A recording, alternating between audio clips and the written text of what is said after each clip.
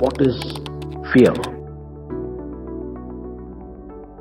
A lot of people wonder what fear is. The word itself reveals, F-E-A-R, is false expectation appearing real. The emotion of fear was gifted to us human beings and to other living creatures to protect us from real danger. God gave us fear for it to actually protect us from an actual danger. But we have gone into fear, and now we fear false expectations that appear real. If there was a crocodile, we should fear.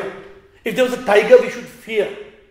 But a cockroach, a lizard? Today, the whole world is in fear. In fear of a virus. Although not many people have died, people don't have fear of the virus. They have fear of death. The biggest fear in human beings is the fear of death. Why? Because we don't know what death truly is. What lies beyond death, and the fear of losing everything known to us. This is a huge fear. Realize the truth. Fear is not danger. Fear is a false expectation appearing real. It is a negative emotion. It creates stress, worry, and anxiety.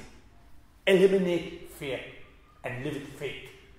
Only one of these two emotions can dominate our life. Fear or faith. It's your choice.